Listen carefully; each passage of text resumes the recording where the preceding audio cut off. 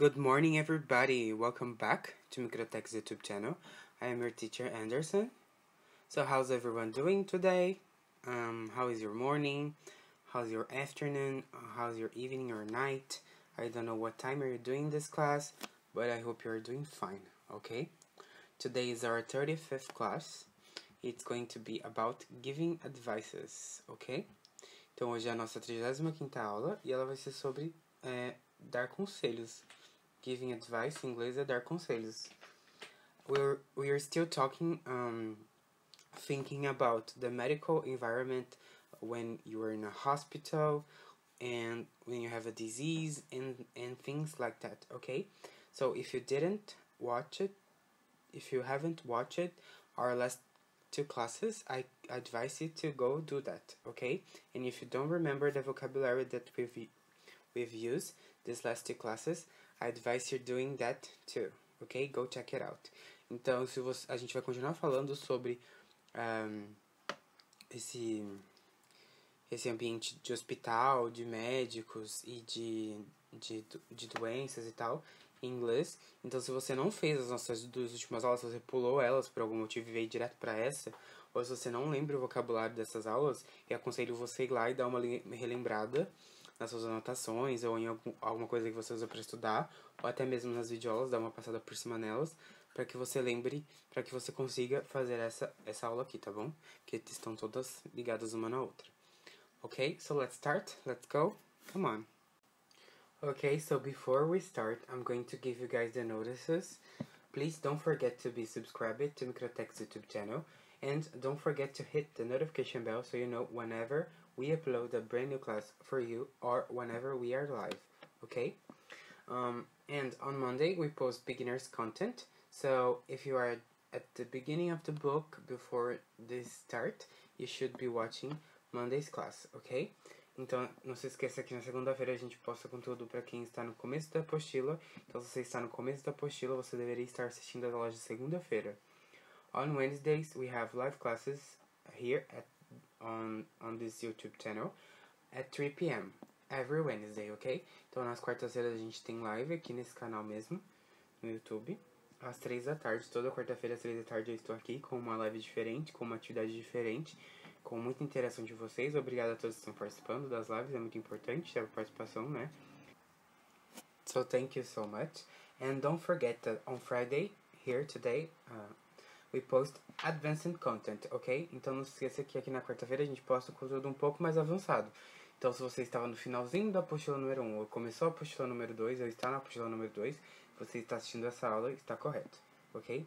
And that forms will be available for a week. Então os forms também ficam disponíveis por uma semana para resposta.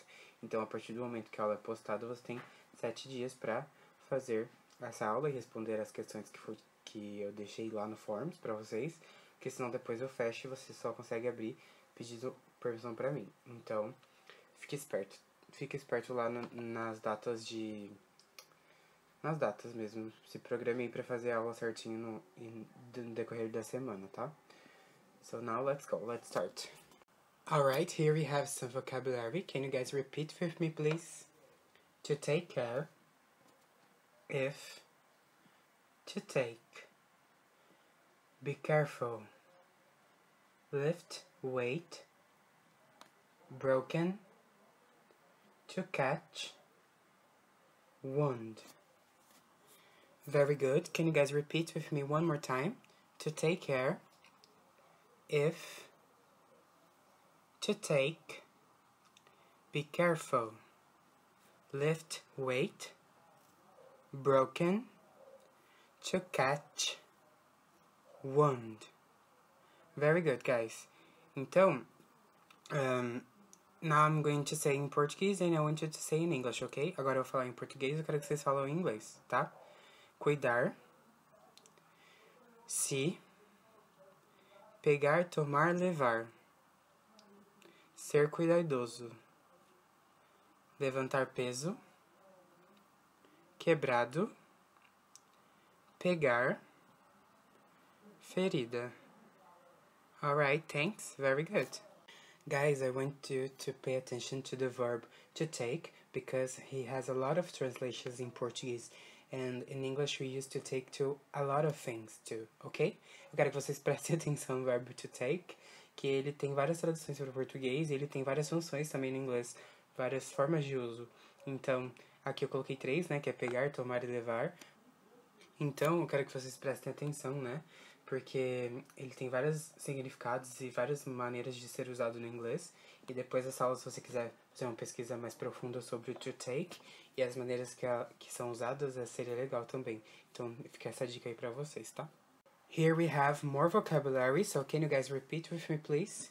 Tablets, tablets, eye drops, eye drops, capsules, capsules, syrup, syrup, cream, cream, mask, mask, antacid, antacid, antacid, sorry, thermometer, thermometer. Very good, guys. Okay, so let's focus on our subject, that is giving advice, okay? So to give advice in English, we use should. Can you guys repeat with me, please? Should. Should. Então, essa palavrinha aí, should, eu vou usar sempre pra dar conselho em inglês, tá bom? E ela sempre vai ser acompanhada de um verbo depois, mas ela tem um significado, é um verbo modal, should, e ele significa dever, né? Então, eu sempre vou usar ele pra dar um conselho mesmo, mas não é dever de eu devo dinheiro pra alguém. É dever de meio que um conselho, né? Por exemplo, you should study more. Você deve estudar mais. Então, é dessa forma. Ah, mas teacher, só significa, should só significa dever? Não, eu posso usar ele pra falar de uma probabilidade, pra dar uma sugestão pra alguém, que é a mesma coisa que um conselho, né? Posso criar uma expectativa com should, né? Tipo, I should get home in a few minutes. Ah, eu devo chegar em casa em alguns minutos. Então, eu posso usar pra tudo isso, certo? Mas o foco nosso hoje é usar o should pra dar conselhos, certo? E conselhos nesse ambiente hospitalar, no caso, que é o nosso vocabulário dessa aula, que é o nosso vocabulário das nossas duas últimas aulas também, ok? So, lembrem-se que should eu vou usar pra dar um conselho pra alguém, além de outras coisas também que eu posso usar, certo? Now let's talk about the structure of the phrases, ok? Então agora vamos falar da estrutura das frases, como que fica a estrutura das frases. Então, sempre vai vir o should plus verb. Sempre na frase vai ter o should, mais um verbo depois dele. Antes do should, claro, vai ter o sujeito, né? Que é o normal de ter numa frase. Então, should mais verbo, certo? E aqui eu tenho alguns exemplos. Okay, so here I have some examples. Can you guys repeat with me, please? You should take an umbrella. It looks like it's going to rain. You should take an umbrella. It looks like it's going to rain. Very good. Então aqui tá vendo que eu tenho o you, que é você, depois eu coloquei o should, que é o sujeito, depois eu coloquei o should, que é o meu o verbo modal aí que eu uso pra dar um conselho, né? Take an umbrella e um verbo normal depois sem o to, certo? Você deveria levar um guarda-chuva. Parece que irá chover. Então, aí, né, eu estou usando o should pra dar um conselho pra alguém. Second, you should go see a doctor. Repeat, guys. You should go see a doctor. You should go see a doctor. Você deve ir ver um médico. Então, de novo, agora voltando aqui pro nosso assunto, que é o hospital, né? You should go see a doctor. Você deve ir ao médico. Você deve ver um médico, né? Ok? Mesma estrutura, gente. You, coloquei de novo, should, depois you go, quer ir. Né? Que é o conselho, é a ação que eu quero que essa pessoa faça. Eu vou... Ok? Ah, mas eu vou usar só you pra falar assim? Geralmente você dá o conselho pra alguém, né? Você pode falar you, porque você tá falando com um amigo, você. Mas você pode falar também um conselho pra terceiros. Como, por exemplo, o nosso próximo exemplo. Let's repeat. Leah should take some aspirins. Leah should take some aspirins. Great. Então aqui eu não usei o you de agora, né? Eu usei um nome. Leah deve tomar algumas aspirinas. Lia deve tomar algumas aspirinas, isso, a tradução correta. Então, eu estou falando de um terceiro agora, certo? Não estou falando mais com você. E a mesma coisa do nosso próximo exemplo. Can you guys repeat? Andrew should be careful with his backache. Don't go around lifting weights. Andrew should be careful with his backache. Don't go around lifting weight. Andrew deve tomar cuidado com a sua dor nas costas. Não sair por aí levantando peso. Então agora de novo, né? Eu não usei you para dar conselhos em um terceiro. Tô falando de uma terceira pessoa. Pra mostrar pra vocês que eu simplesmente não preciso usar o you só, tá? Mas lembre que a estrutura sempre vai ser da frase que eu tenho que construir, né? O sujeito dela, o should depois, e um verbo ali que é o meu conselho principal, né? Da frase, ok? Isso é na forma afirmativa. Alright, so now we have the negative form, okay?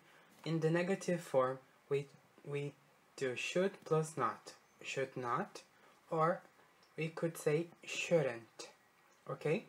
Então, na forma negativa, eu posso tanto usar should not, né? Ou eu posso usar a contração dos dois, que fica shouldn't. Shouldn't. Ok? Can you guys repeat with me, please? Shouldn't.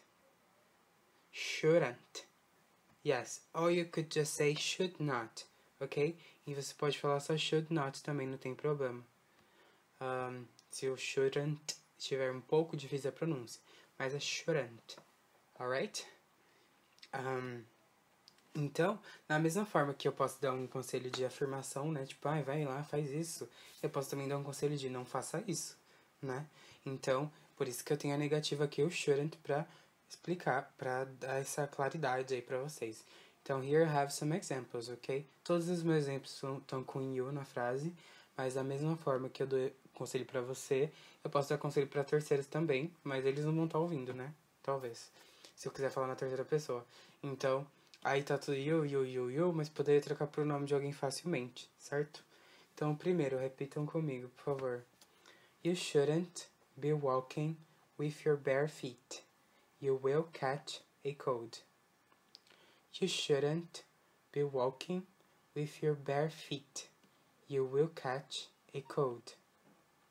Você não deveria estar andando de pés descalços. Você irá ficar resfriado, você irá pegar um resfriado. Então, aí, ó, de novo, meu conselho de não faça isso, certo? Next, guys, can you guys repeat? You shouldn't lift heavy things. Watch your back. You shouldn't lift heavy things. Watch your back. Você não deveria levantar coisas pesadas. Tome cuidado com as suas costas. Preste atenção nas suas costas. É meio que isso, watch your back. Então, de novo, né? Tá vendo que eu coloquei you, shouldn't, poderia ser should not. E tem o verbo ali que é o principal depois. Essa é a estrutura que eu sigo. Next, let's repeat, guys. You shouldn't move your arm if it's broken. You shouldn't move your arm if it's broken. Você não deveria mover o seu braço se estiver quebrado. De novo, mesma coisa, né? You, que é o sujeito da frase. Usei shouldn't depois, porque eu tô falando uma coisa que não deve ser feita.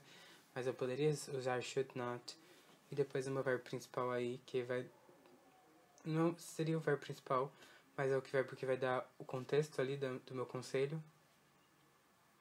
Sim, é o verbo principal, desculpa, gente. Que é o mover, né? Move. Next, let's repeat. You shouldn't drink coffee late at night if you have sleeping problems. You shouldn't drink coffee late at night if you have sleeping problems. Você não deveria tomar café tarde da noite se você tem problemas para dormir ou problemas de dormir. Again, you shouldn't, poderia ser should not, you, o sujeito da frase, poderia trocar facilmente por o nome de alguém, colocar, vamos usar o Andrew. Andrew shouldn't drink coffee late at night if he has sleeping problems. Aí eu mudo o final ali pra estar gramaticalmente correta, porque estou falando da terceira pessoa, né? Mas, É isso, gente. Prestem atenção. Só porque eu usei o you, não precisa usar you sempre. Mas a sua frase ela tem que ser coesa. Igual eu fiz aqui, né? Eu usei nome. Eu usei Andrew, que foi he. Então eu tive que mudar minha segunda frase. Mas isso é fluido mais com o tempo, né? Vocês vão pegando isso com o tempo. A minha voz tá estranha porque eu fiquei doente essa semana. Aí talvez saia meio falhado em alguns áudios. Mas é porque eu estava com a garganta ruim e tossindo bastante. Então se estiver incomodando alguém é por causa disso, tá? Eu fiquei doente, desculpa. So, should as a modal verb, I can do negative, affirmative and interrogative. Então, should como um verbo modal, né? Eu posso fazer os três tipos de frase com ele, que é a frase interrogativa, a negativa e a afirmativa, certo? Eu não sei se vocês lembram, mas a gente aprendeu um verbo modal um tempo atrás, que era o can, né? Então, mas o que são verbos modais? Eu não lembro esse nome. Verbos modais são verbos que eles indicam uma modalidade, obviamente. É um nome meio que diz já o que ele é. E eles estão ali pra... Ele tem um verbo modal e sempre vai ter um verbo seguinte. É por isso que tá aí no slide pra vocês verem. Should plus verb. Então, sempre o verbo, né, que vem seguinte, ele vai ser o principal da frase. Que ele vai dar a informação que eu preciso. E o modal tá ali pra criar a modalidade. No caso disso, a nossa modalidade é o quê? Dar conselhos com should, ok? Então, como que eu vou fazer uma interrogativa? How do I do this interrogative sentence? I simply just take should and put at the beginning of the sentence, ok? Então, como que eu vou fazer essa interrogativa? Eu vou pegar o should, ali onde ele tá, e vou trazer ele pro início da frase, como eu faço com quase todas as regras gramaticais em inglês. Então, tá vendo que o should agora ele está no início de tudo? Porque agora eu estou fazendo uma interrogativa. Então, o should, ele tem a necessidade de estar no começo. Se eu for fazer uma pergunta, essa pergunta é uma sugestão, é um conselho. Por exemplo, né? Tem um amigo que tá tossindo muito, tá, sei lá, espirrando muito. Eu falo pra ele assim, should you go see a doctor? Você deveria ir ao médico. Então, esse é um conselho que eu estou dando pra alguém, certo? Temos outros exemplos aqui. Let's repeat the first. Should you take an umbrella? It looks like it's going to rain. Should you take an umbrella? It looks like it's going to rain. Então, reparem aí que nessa frase o should está no início, né? Depois veio o you, que foi o sujeito. Depois veio o take, que é o verbo principal da frase. Então, essa é a estrutura que eu tenho que fazer. A segunda. Should you go see a doctor? Should you go see a doctor? De novo, o should está no início, porque agora eu quero fazer... Estou fazendo uma pergunta, né? Depois veio o sujeito na frase, que é o you. Depois o go, que é o meu verbo principal. Poderia mudar o you por o nome de alguém? Posso, como tem no nosso próximo exemplo. Should Leah take some aspirins? Should Leah take some aspirins? A Leah deveria tomar algumas aspirinas? É uma pergunta agora. Então, eu estou falando na terceira pessoa essa pergunta. De novo, o should está no começo, depois veio o meu sujeito, depois o meu verbo principal. Certo? E mais um exemplo aí com terceira pessoa. Should Andre be careful with his backache? Should Andre be careful with his backache? O André deveria ter cuidado, com a dor nas costas? Ponto de interrogação. Então, sempre o should vai vir no começo quando eu quero falar uma frase, quando eu quero fazer uma pergunta, e essa pergunta é um conselho, né? Ao mesmo tempo. Então, só para relembrar, né? Should comes at the beginning of the sentence, and don't forget to put the question mark at the end, ok? Então, só para relembrar, should no começo da frase, quer dizer que é uma pergunta, e também preciso colocar o ponto de interrogação, né? Question mark, no final também para que tudo fique coeso, certo? And now we have exercises, okay? What should I do if? What should I do if? Então, agora a gente tem os exercícios e essa é a pergunta que eu vou fazer para vocês. What should I do if? O que eu devo fazer se? Então, vocês vão me dar o conselho agora, né? Eu vou colocar situações aqui e vocês vão construir essa frase da maneira que vai aparecer para você agora. What should I do if I cut my finger? What should I do if I cut my finger? O que eu devo fazer se eu cortar o meu dedo, né? Aí a sua resposta aí, oralmente, tem que ser igual está aparecendo aí pra vocês. You should clean the wound. You should put a band-aid. You should clean the wound. You should put a band-aid. Então, vocês vão pensar em conselhos simples que eu tenho que fazer, tá? Lembrando que serão situações que vocês precisarão usar o vocabulário que a gente aprendeu agora, que foi sobre hospital e doenças, essas coisas. Então, esse vocabulário que vocês vão usar. Ah, eu não sei o que fazer em situação tal. Ah, eu não saberia dizer que quando corta um dedo tem que lavar e pôr um band-aid. Pede ajuda pra alguém, tá? Mas a importância de você dar essa resposta aí oralmente, pra você ter essa prática, esse treino, ok? Então, geralmente vai ter a pergunta e a situação, aí você pausa e responde, porque senão começa a próxima no tempo, tá? What should I do if I break my leg? What should I do if I break my leg? What should I do if I have a fever? What should I do if I have a fever? What should I do if I have a runny nose? What should I do if I have a runny nose? What should I do if I have a stomach ache? What should I do if I have a stomach ache? What should I do if I have a insomnia? What should I do if I have insomnia? So please go check the Google Forms link in the description box below for some more exercises, okay? So there in this link, the exercises on the Google Forms link will be what you shouldn't do, ok? Então, na descrição vai ter o link do Forms e lá eu vou colocar situações iguais a essa que a gente teve aqui no nossa videoaula, mas lá eu vou estar perguntando o que eu não devo fazer. Então, a pergunta vai ser What shouldn't I do if? Ok? Então, em vez de ser should, vai ser shouldn't. Então, vocês vão falar o que eu não devo fazer. Então, por exemplo, vai estar lá What shouldn't I do if I have insomnia? O que eu não devo fazer se eu tenho insônia? Aí você escreve lá, you shouldn't drink coffee late at night. Você não deve beber café tarde da noite. Então é isso, entendeu? As perguntas serão todas de What shouldn't I do if? Aí vai ter a situação. E você vai ter que responder You shouldn't e o seu conselho que você vai me dar, certo? Então todos lá vão ser na negativa. Prestem atenção nisso, ok? So that's it, everybody. Thank you so much for watching and thank you so much for listening. Thank you everyone that are here with me, listening and watching this class. Today was a hard one to record, but I got through it and we are here at the end, thank God. So I hope you have a great weekend ahead of you. Don't go out, okay? Be at home, be safe. So thank you so much. Bye bye. See you soon.